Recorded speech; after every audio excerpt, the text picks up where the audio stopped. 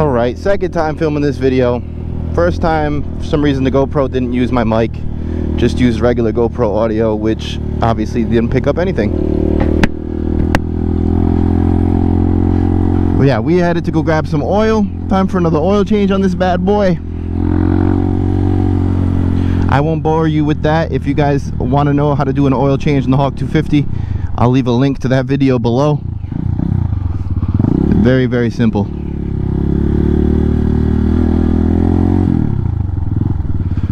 Oh, I don't want to be too loud for the doggy. I don't want to scare him.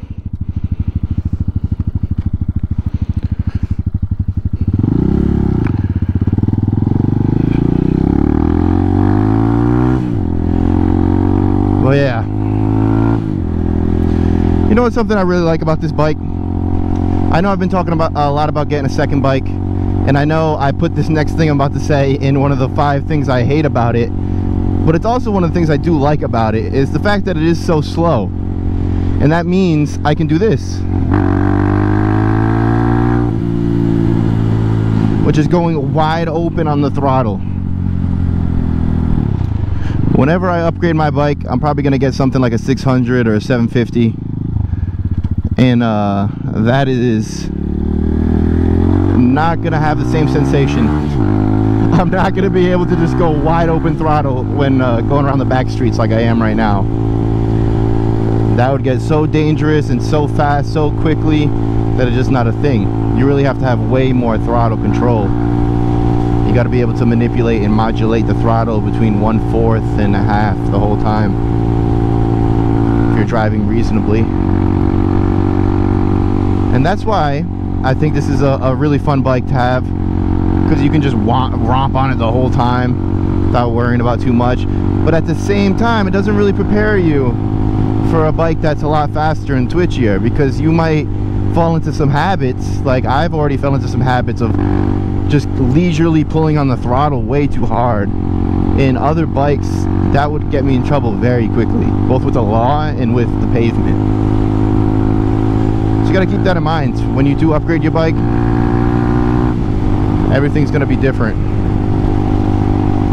I firmly believe that when you get good at riding a motorcycle, you get good at riding that specific motorcycle. Because every motorcycle is going to feel a little bit different. It's going to take a while to get comfortable with how that exact one works. There's so many different factors that it's a new experience every time.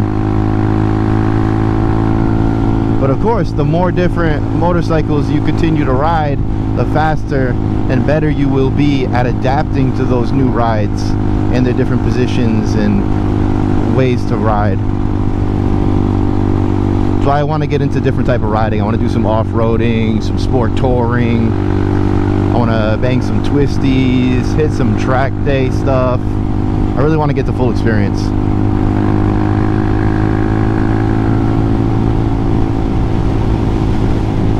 So there's a new bike that has kind of entered the reins of my potential second bike, and it's the naked version of the Suzuki GSX-Rs, which is the GSX-S 750.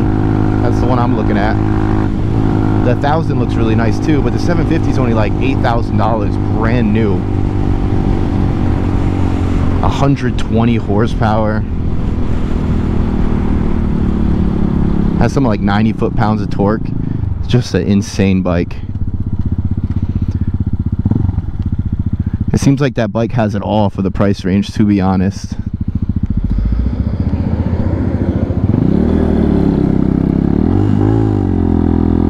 Are you fucking dumb?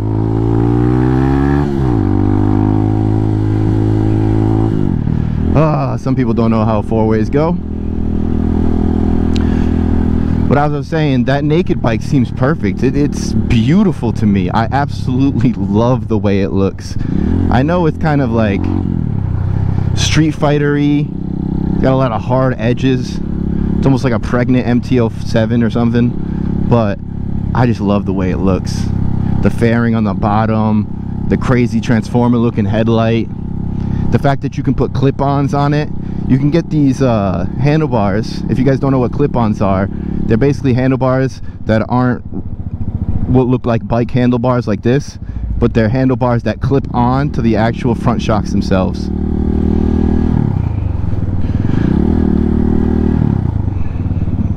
So say if I had these on this bike, my hands would be like down here, like a sports bike. You could have clip-ons that clip right here and right here, and then move all the controls onto those bars, and that's how you get that aggressive feel. If you do that with a sport bike like the Gixxis 1000 or 750, it already has the rear pegs kind of seated backwards a little bit, so when you're in that leaned over position, you're not running into your knees, because that can be the issue if you try to convert a regular, like, standard sitting up position bike. Like if I tried to do that to this bike and I was leaned over, my knees are so high up because of the mid pegs that I would just be like crunched up. That's why sport bikes have the pegs seated in the back and the feet are kind of more pointed down a little bit, even though you don't want your feet pointed down. You know what I mean? At an angle.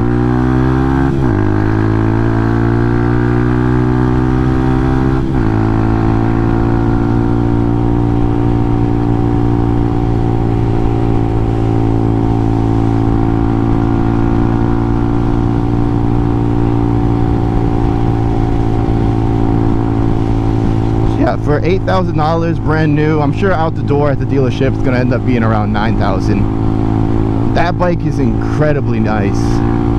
Anything even close to it in terms of specs is way more expensive, like $3,000, $4,000, $5,000 more expensive. But at the same time, $8,000 is so much. I like the idea of a new motorcycle, but on the used market for like $3,000, $4,000, I can get something, you know, R6 or something with 15,000 miles or 20,000 miles. Those are available. There's so many R6s around me. I don't know what it is about R6s in the Northeast, or maybe it's just Rhode Island in general, but that's like the most popular bike on Facebook Marketplace. 1 million R6s. And that's just not really like the bike that I want. It's just so available. I don't really like the seating position on it. It's super aggressive. I don't really like how the RPMs work. We have to wind it up all the way. But you know, if the price is right and it makes sense, then I would still get it.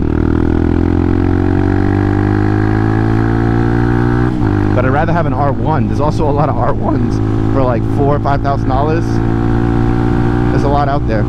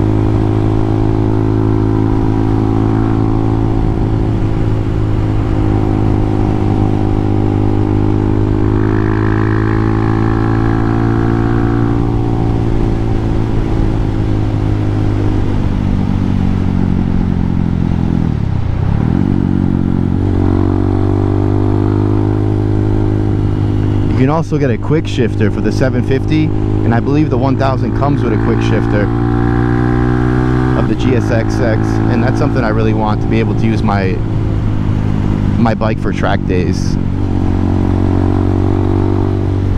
Because a bike like that, you can just put some good tires on it, some track tires on it, then head to the track and beat the hell out of those things.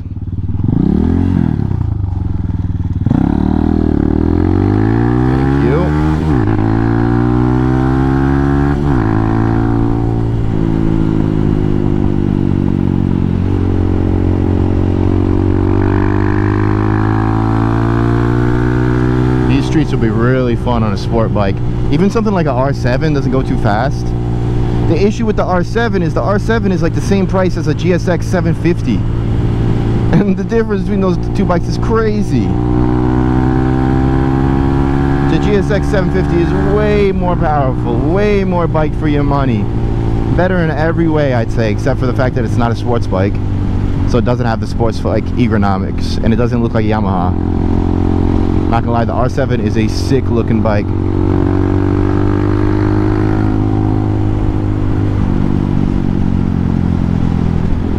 But then when I start getting into sport bikes, the Aprilia RS660 is like the perfect bike. If it wasn't so expensive, if I had more money to spare in my life right now, then I would consider the RS660. We'll see. We'll see how this channel does in the next like 6 months. If I can get to the point where I'm making like 500 bucks a month off my YouTube channel from making motorcycle videos, I will put that 500 bucks in to buying a nice ass bike, brand new from the dealer. I want to build a good relationship with a dealership so I can take test drives on their bikes, help build the channel up that way too. And I think the step one to building a good relationship from a dealership is buying a new bike from them.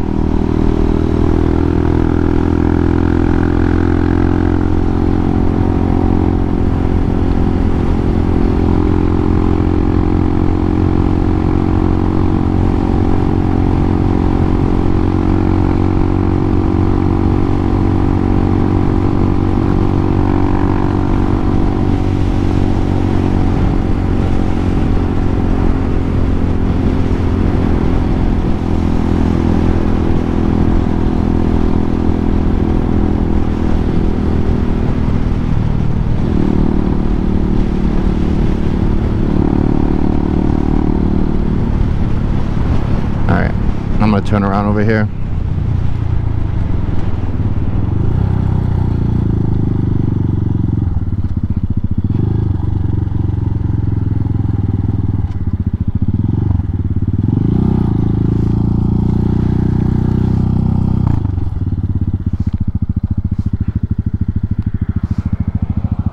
I'm gonna let this van go so I have some room to work.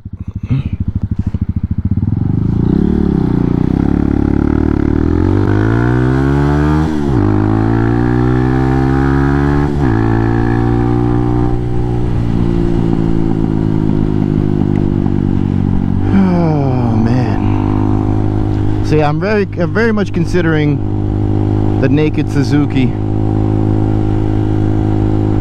The problem with that is I kinda want a little bit more popular bike just for search engine optimization in terms of building the channel on YouTube, but I also don't want that to really be a deciding factor on what bike I get.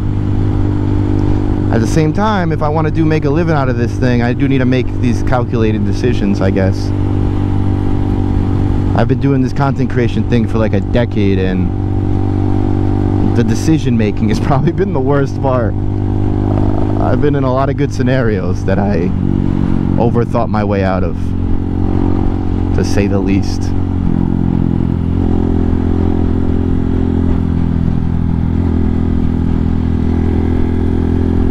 Damn, I can't believe I almost have 1,400 miles on this thing already. Actually, I can believe that. But when I bought this thing, I told myself I'm going to use it every single day, save money on gas, and get as good as I can at riding the damn thing. That's exactly what I did. I think that's part of the reason why I got kind of bored with it so quickly. I just want more. And once I tried my friend's Harley, his Sportster,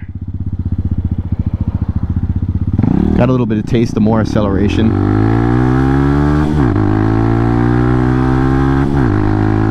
And man, I want that again. That big engine feels different.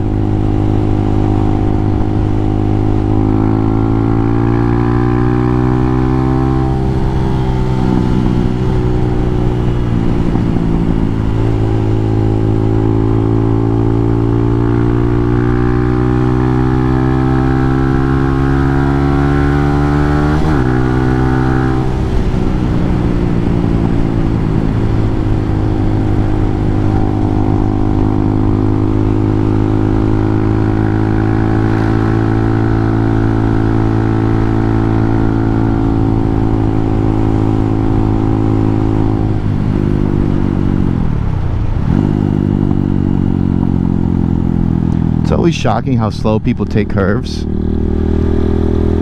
Just about everybody on the planet has a car that's so over-engineered for what they actually do with it.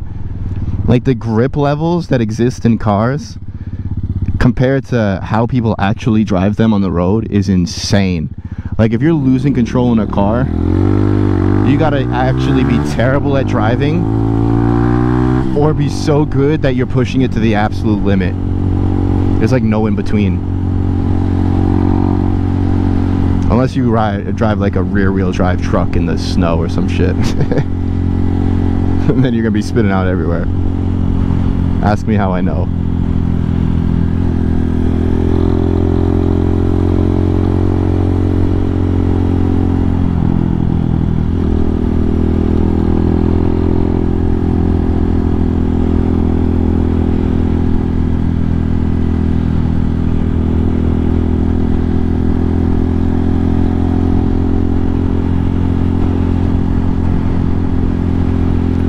Alright guys, we're nearing the end of the vlog. Just a few turns left and I'm going to be buying my oil and heading home. Thank you guys so much for all the support. I appreciate it. Don't forget to like and subscribe. If you got to this point in the video, I'd very much appreciate it if you hit that subscribe button. Right now I'm getting about 96% of my views from people who aren't subscribed to my channel. I don't even know how that works, but I'll take it. Peace.